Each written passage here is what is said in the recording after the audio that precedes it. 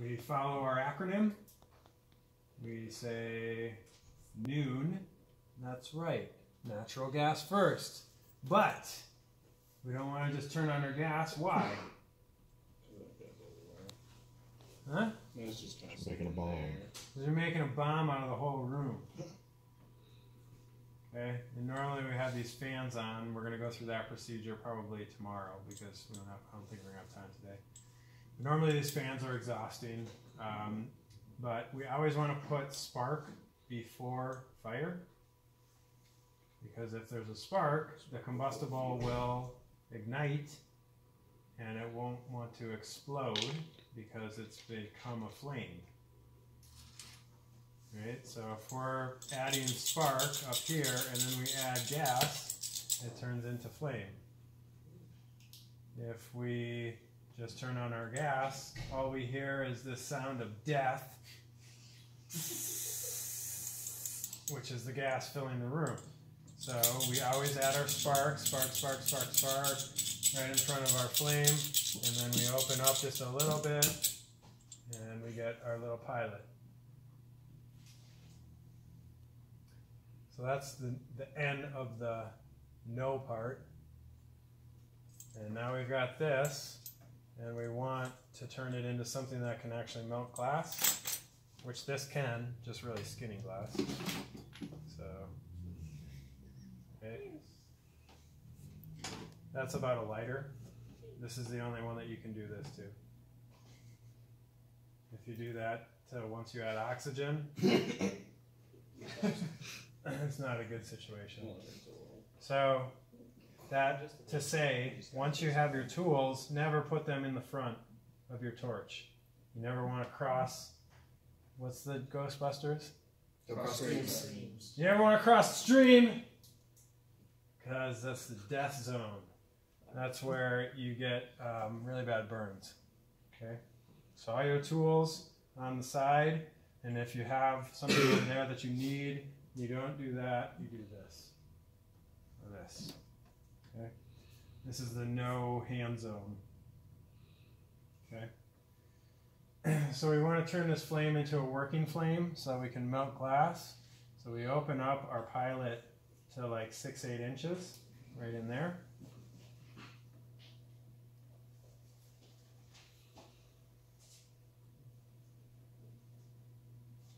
And then especially when your torch is cold, you want to introduce the oxygen slowly, so don't just blast it open. A lot of times that'll just blow out your flame. So just nice and slowly open up your oxygen.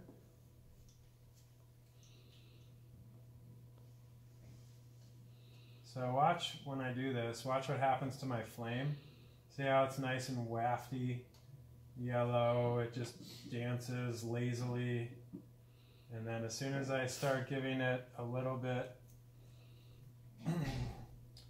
of oxygen, it'll start turning blue and becoming more direct. In particular, up in the face here, see this? Oh, now my candles start to identify themselves. What it is I've got the gas coming out of certain ports, and then around those ports I've got oxygen that's feeding the flame. It's feeding the gas, and it's making it a hotter flame.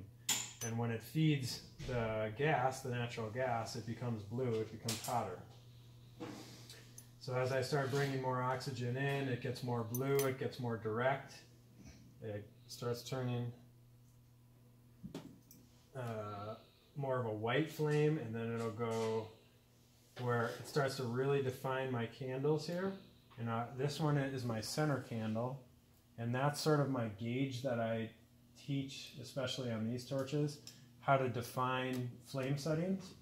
So until this center flame draws all the way back down to my center of my candles like this, it's a reduction flame. So everything from just gas, like this, to when that center candle reducing, reducing, reducing, reducing, reducing, reducing, reducing, reducing, reducing, neutral. So it's a really big breath of flame that's reducing.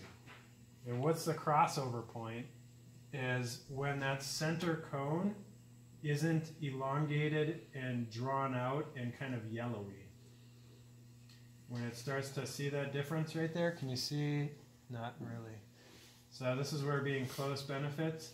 If you see that center flame start to get a little lazy as compared to the surrounding candles, these little these little blue lines are called candles. So the ones around the bullseye, the one in the center, should look just like the center one. When that happens, right there, I'm in neutral. Okay, it's still a little bit longer, but it's not long and yellow and more transparent. Like I can see through my center candle. Well, I can see through the other ones too, but it's got a little yellow tint to it. So I want that yellow tint to be gone, so that essentially my color is the same as the surrounding candles. This is really important, especially when you start using color, because your color chemistry will react differently to your flame atmosphere. So an easy one is like, who's in chemistry? Is like Fe plus 2, Fe plus 3. So not to be too divergent here, but the acronym is oil rig, O-I-L-R-I-G. So oxygen ion loss, reducing ion gain, and that will determine what happens to the metal oxides inside of your glass that are making it be a color and not clear. You need to like teach the chemistry professors that, because that is so helpful for remembering that equation. Yes.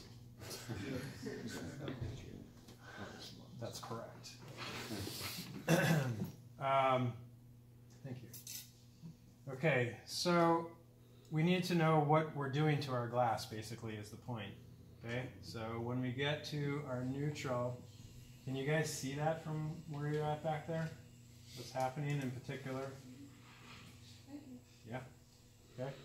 So just it's the nuance where neutral is actually neutral is extremely small. So look at this. Reducing, reducing, reducing, reducing, reducing, reducing, reducing, neutral. Now, the end of neutral. That's how small neutral is. You can open those so that it goes out. I'll be more comfortable.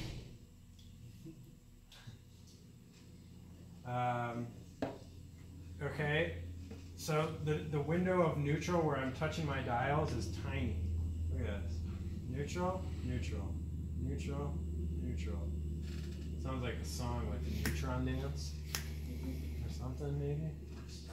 You should try to record something to help everyone remember, and then we can play it in class. Okay, so tiny, right? Look at that. I'm barely, my movement on my dial is not even from like 830 to 835. It's like 830 to 836. It's just a minute. Thank you. Minuscule. Okay, and then when I cross over, watch what starts to happen.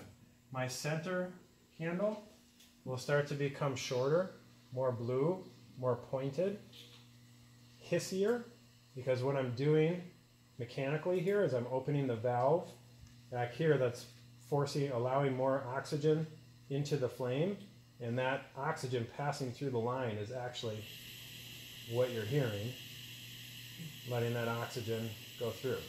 It's the volume, the velocity of that oxygen.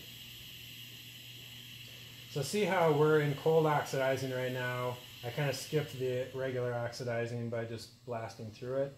So I've transferred into oxidizing. How do I know? My center candle, when it becomes the same height as the surrounding candles, is a dead giveaway. You're in oxidizing at that point. It's shrunk. It's become no longer in the neutral territory where it's the same color but a little bit longer. It's gotten shorter, the same length of the surrounding candles. It becomes bluer. It becomes more pointed. The flame sound is hissier. The actual flame itself becomes more laser beam and less wide. It becomes tighter, narrower, sharper. and it becomes less susceptible to draft. Like if there's a breeze in the room, the flame will wave a little bit, and the more oxidizing it gets, No hands on. yeah, and then the no hand zone, sorry. The more laser beam precision driving it becomes, and again, that's that oxygen pushing my flame forward. Okay, so you can see what else starts to happen is I've got gaps in between my ports because if you guys look at the face of your torch, okay, just look at it. You only have the center. So if you look at the center, let me remember correctly. I forget what the center is. I think the cylinders, the holes are let me just look at it. So the holes are the gas, and then the area around it is the oxygen.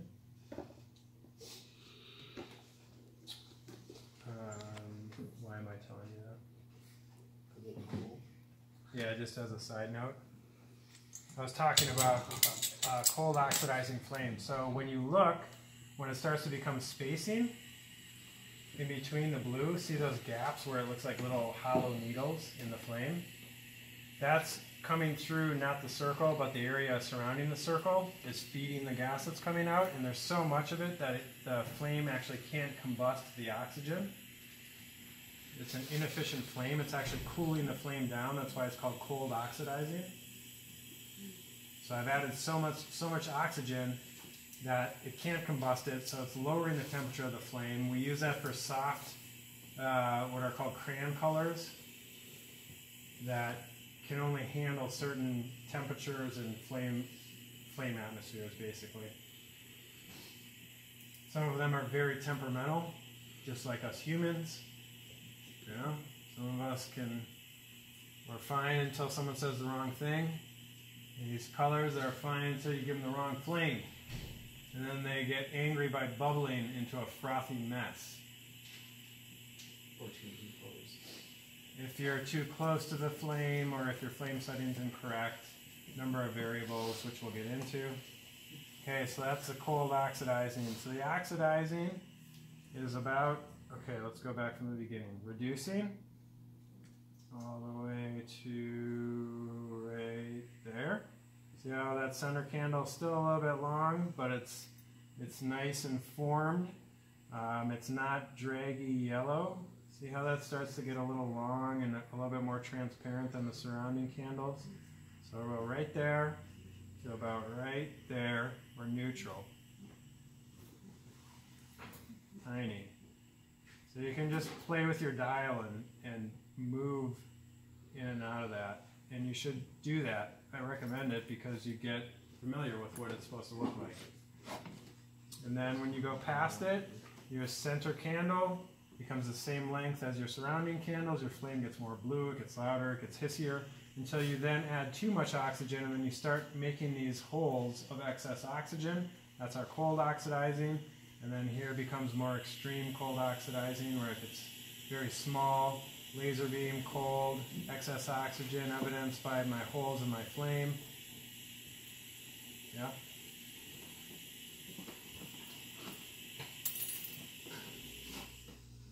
Yeah. So green is oxygen and the red one's the natural gas? Thank you. Red is always gas.